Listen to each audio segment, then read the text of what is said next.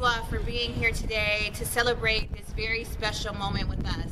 Today, for the very first time, we are raising the official Juneteenth flag to commemorate the Juneteenth holiday that is celebrated each year by thousands of people in our country, particularly African Americans.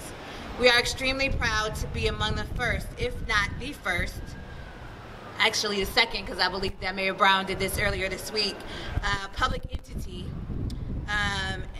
in government, especially here in the city of Rochester, in the surrounding region, to fly this important symbol of the African American freedom of our country. It will fly for the next 5 days as a reminder that true freedom and independence really didn't happen for all Americans until June 19th, 1865. You see, Juneteenth celebrates the total liberation of black people from slavery in the United States, a full 2 months after the end of the Civil War and 2.5 years after the Emancipation Proclamation. That's when the slaves in Texas finally got word that slavery had been abolished and they were now free.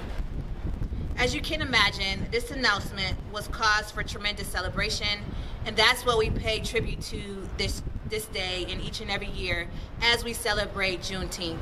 I want to take a moment to thank a very special person who is largely responsible for today's flag raising ceremony, and that individual is Miss Gloria Johnson Hovey. Her daughters are here with us today. Thank you so very much. Their mom is out of town, and we wanted to tell her that we truly appreciate her for calling our office, for asking us to do this. Every year she runs and participates in a Juneteenth marathon, and we are proud of our citizens that make sure that we are inclusive and doing everything that we can to make sure that we lift up the city of Rochester.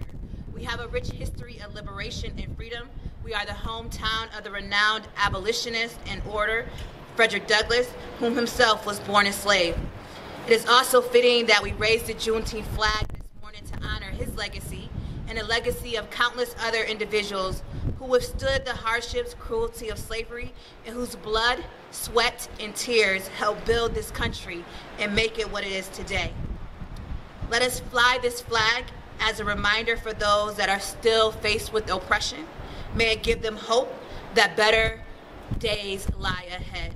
And may it give us all the motivation that we need to continue to fight for justice, for freedom, and for equality for all of God's people.